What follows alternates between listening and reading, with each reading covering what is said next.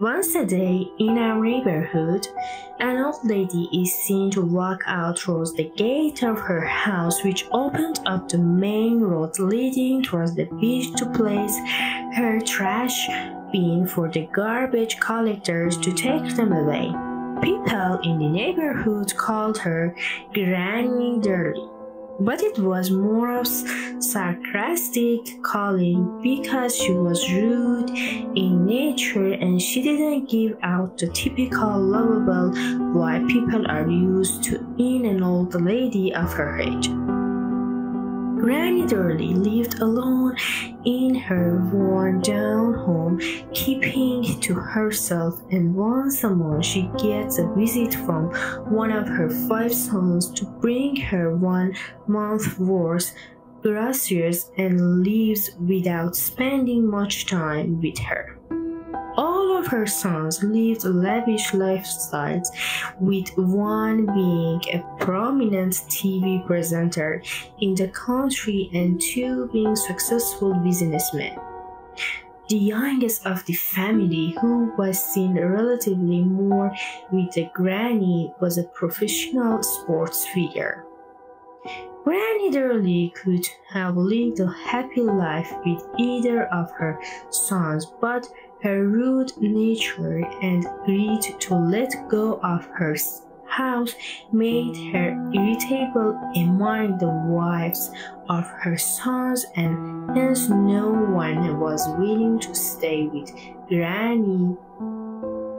Granny Dirty's life went on with loneliness and despair, and her morning routine of letting her trash out and vanishing into her house to never be seen again till the next day went on.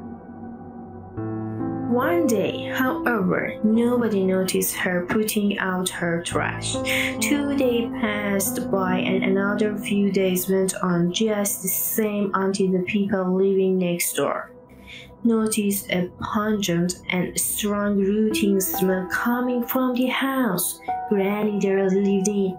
The neighbors called on Granny Dirty through no one accepted her to reply, and attempts to contact her sons failed as none of her sons seemed to take the dilemma seriously enough to check on her.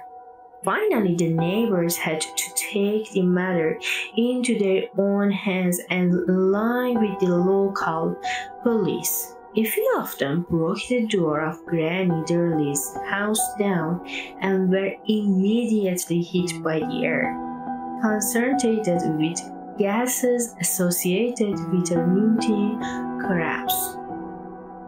The neighbors who were brave enough to venture further into the house found the Lord Granny's corpse dead laid seated on the couch in front of the living room of the house. The interior of the house was damp with cobwebs reaching to the floor from the ceiling. Granny Dirty was truly living a nightmare of a life inside that house of hers, which she refused to move out of. Her corpse had lost its eyes, probably being munched on by vermin, and her corpse was puffed up with maggots eating her flesh away. A truly horrible sight. Her sons were informed, and the money thrown by each of them took care of the disposal of her corpse with no proper burial or any final rituals to put her soul to rest. She was truly a tragedy, both alive and dead, neglected by her own kin.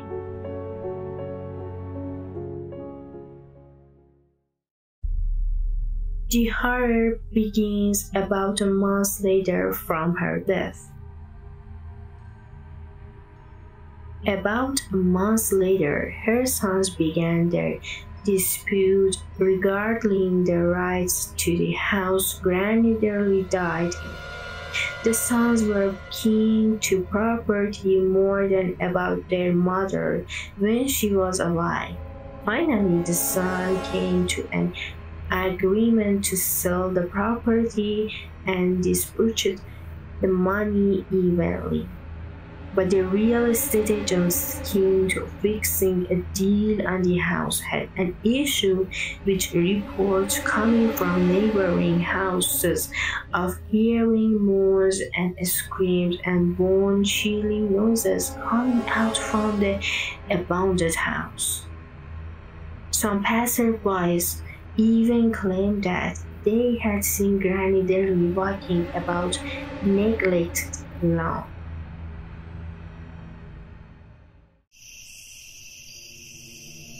The youngest of the sons had enough of these stories and decided to demolish the house down to sell off the land for what it was. But every day when he came in his wrecking crew, something ominous happens which terrifies the crew to the level that they would withdraw from the site for good.